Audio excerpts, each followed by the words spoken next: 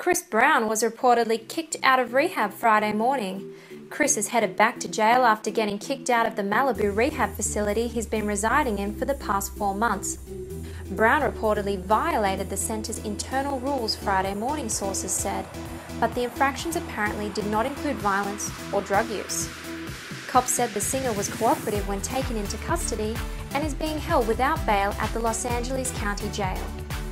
According to a probation report released last month, the 24-year-old singer had been recently diagnosed with bipolar II disorder, post-traumatic stress disorder, and severe insomnia.